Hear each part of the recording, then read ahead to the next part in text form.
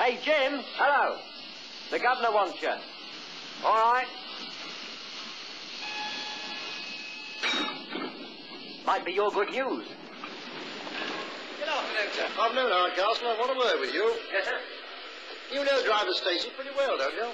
Stacy? Why, yes, sir. Him and my daughter's walking out together. Yeah, I remember that. Well, Stacy didn't sign off this morning. Any idea what he's got to? Oh, no, sir. I expect he forgot. I've known others do it. Yeah, so have I, but I know that Stacy didn't get home. No, sir? No. Well, as a matter of fact, sir, him and my girl had a bit of an up and a downer.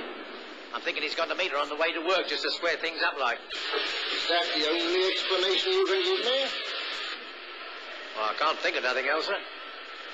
All right, carry on.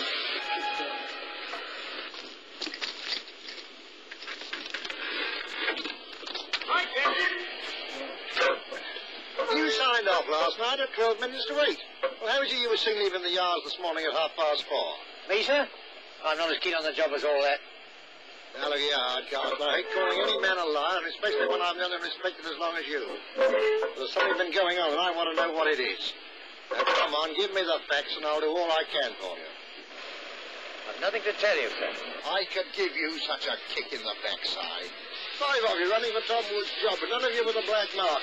And you must pick a time like this to get yourself on the carpet. Well, things got to take their course, that's all. I'm sorry. Well, sir. Yes? That's your watch. How's that? It's the mainspring. I've had to order a new one. All right, Jim, no hurry. There goes my chance of wearing a tit for light, lad.